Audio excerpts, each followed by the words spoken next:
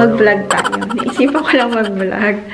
So, today is Friday. It's already afternoon. So, tapos na yung meeting ko kanina.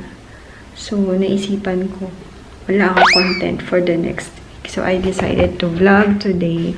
And also, ay, dumilim. Yun, I'm gonna vlog for today because it's Friday and usually lumalabas kami ni Antonio pag Friday night for dinner. And we would like to go here in street food market somewhere here in Vittorio.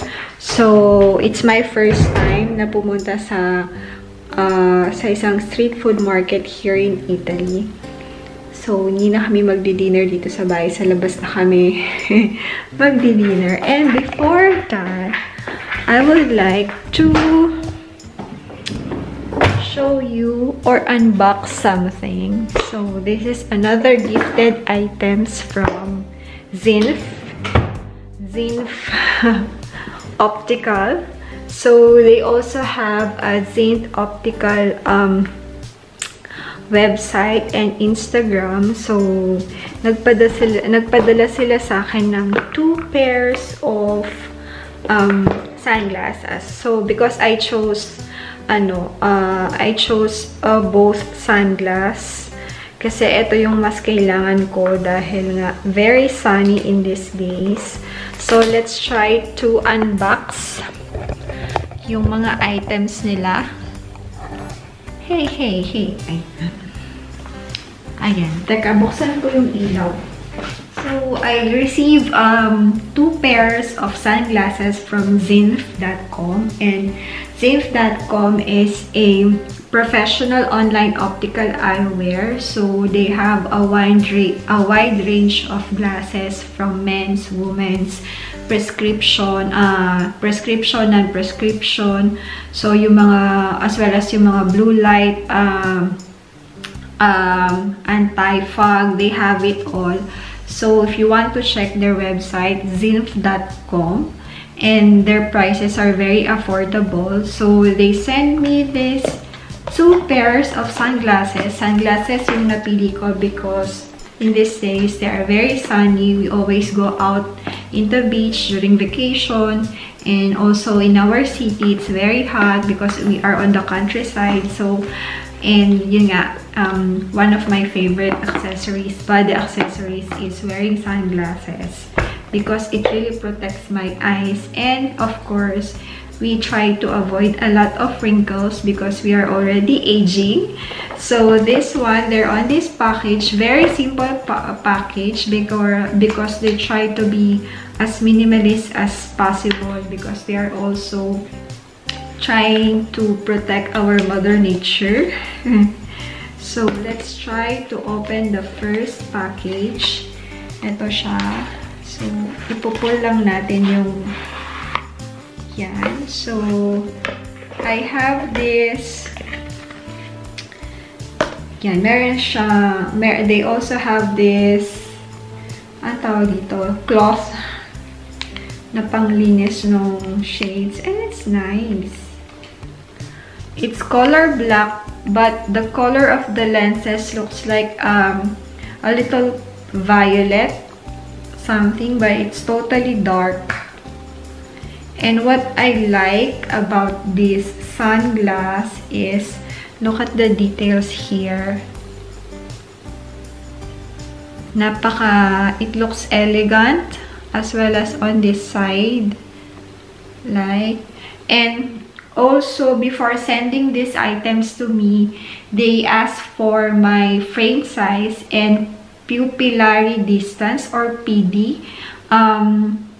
If you're not familiar about your PD, it's the distance between your pupils from your right to left, so that they could send the perfect size of sunglasses. So, meron palang ganon, diba? Parang hindi ako aware. Basta sukat lang ako ng sukat. So, but for them, they asked me about my PD. You can get your own PD. PD size, it's in millimeters. Your distance between your pupil here. Yun ang tawag nila, pupillary distance. So, yun, meron tayong mga mga vocabulary words na nalalaman. Okay, so this Hephaestus, ang hirap niyang i-pronounce, diba? Hephaestus, it's color black nga. So, this is a fashion, classy, and low-key luxurious sunglass. So, very versatile, diba? Parang hindi nawawala sa uso yung ganitong, naku, my dog. So, very versatile siya. Hindi nawawala yung ganitong color na mga shades. And you can match with different outfits. So, it's like, oh my god, the dogs are barking. So, it's like this, guys.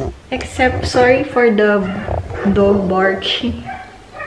Kasi may malaking dog sa kapitbahay. So, yeah. Diba? Nakaka-elegant din siya. Timeless din yung mga ganitong shades. So, this is Hephaestus. Ang hirap niyang i-pronounce. Hephaestus. So, you can check there. This is around $32. So, very affordable yung mga prices nila. Dog, stop it! Sumabay. Okay. So, meron silang card dito. Make a difference in the world. For every order you place, ZINFF will donate $0.5 to visually impaired children. So the next pair of sunglasses, it's also in this box. The same.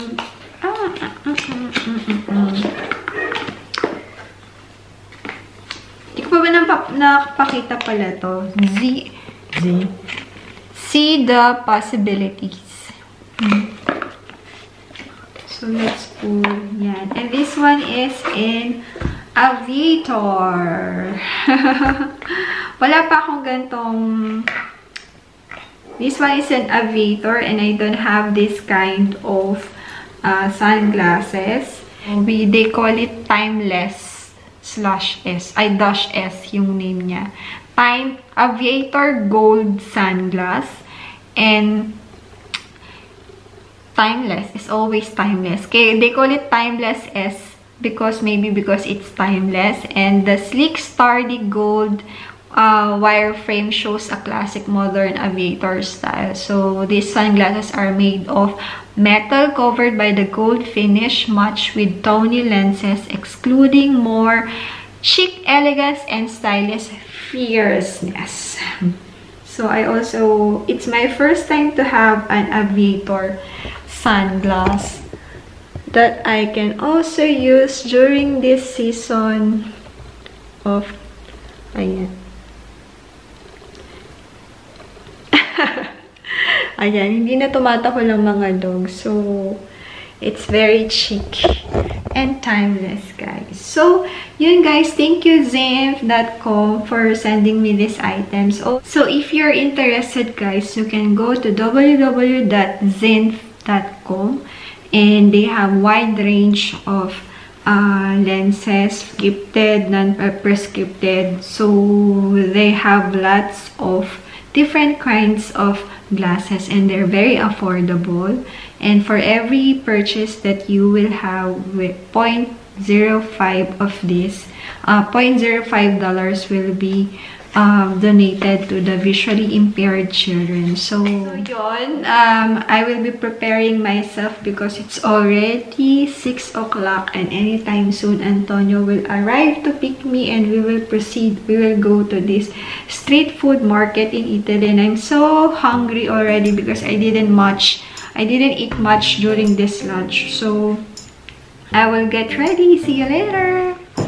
Okay, so actually, hindi ako nagpalit ng t-shirt. It's only yung aking jeans. Nag-white jeans lang ako for today's outfit. And I'm wearing Jewelry from earrings from Ana Luisa, just a headband and an eye bags. So this is the outfit for today. Yung ma-outfit si Tita.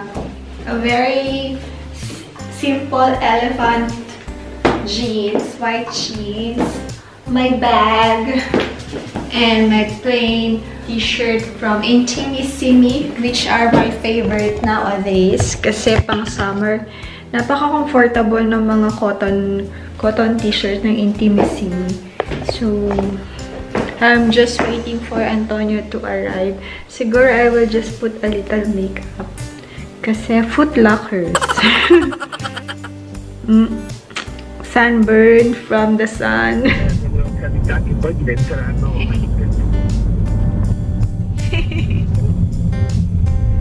I will make a vlog now. Where are we going? Huh? Where? I forgot my English. Where will you bring me tonight? Tonight, I celebrate my life. It will be a long night. Long night? Vida loca. La vida loca? No, we're going to a international street food market in somewhere here in our neighborhood. In our city, in the center of Vittorio. So we will eat a lot of all Italian foods. No? International? Oh yeah. International nga. Otherwise it's national street food. Yeah, okay. International. Maybe it's the same like 2 years ago with Nadia. International food, street food. But it's not a street food. This is street food. Yeah. Maybe there's Filipino. Balut. Balut and siomai. Oh, I hope so. So we will bring you and I will show you some of the activities